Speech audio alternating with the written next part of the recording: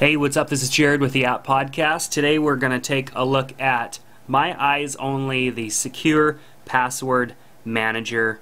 This is a series of two different applications, one for passwords, one for photos. So we are in here and we've got our different categories.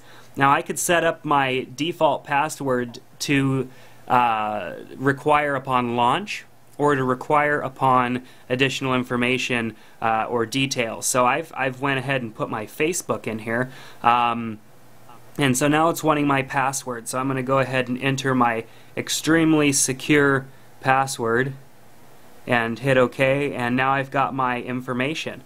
I can hit go and actually launch that website address in Safari.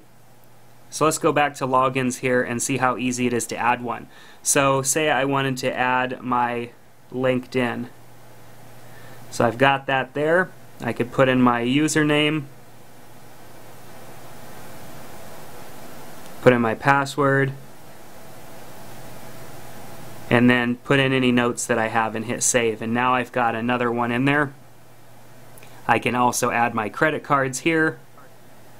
I've got all these different credit cards in here that I could choose from, or just choose the generic card. Financial accounts, identity cards, memberships, and all that stuff. So I went ahead and put in a membership here. So I've got that. I can also put in customer service numbers. So this app is more than just saving passwords. It's got a lot of good personal details, stuff that you may not necessarily want to carry with you. I am the type of person who does not like to have a ton of stuff in my wallet.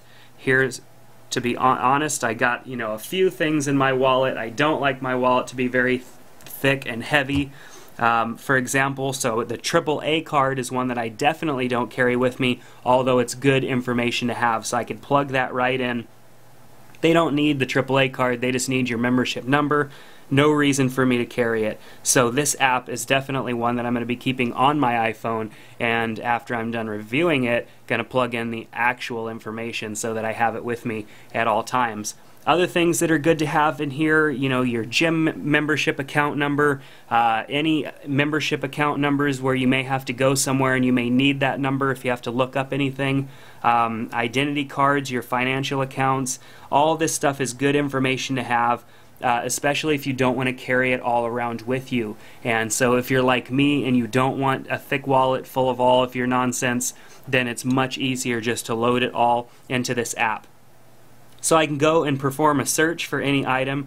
I can go and look at the recently added items. I can archive them online with this secure company called Archive, which I've never used before, but I guess they have a Mac application to sync your information from the app to your computer as well, or vice versa.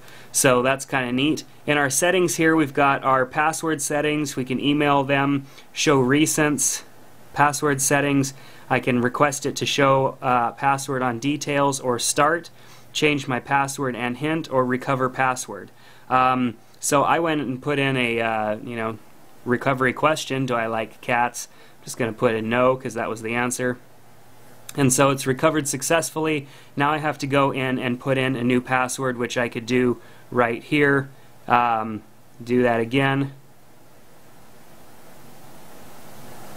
As you can see, I've got my password hint, which is basically gives it away. And then I've got my recovery question and my recovery answer. I can hit set and we are good to go. And that is the exact same screen that you would see if you had to recover your password from this app upon launching it, or upon the details as well. So we also have notes and other items that we could put in here. Nice little note, sticky note type deal right there. Or a nice written note. Have all of that stuff secure. We've got our identity cards, we've got medical cards, passports, driver's licenses, social security, all this stuff. Pretty cool. Financial accounts include, you could include your bank. You can add, multiple of those in here with your bank's name, account number, PIN number, routing number, customer service, and any other good information that you may need.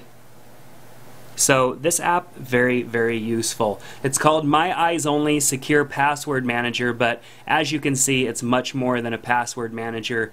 It basically is a life manager for yourself. So definitely check it out. It's a pretty cool app in the App Store, and we'll see you next time on the App Podcast.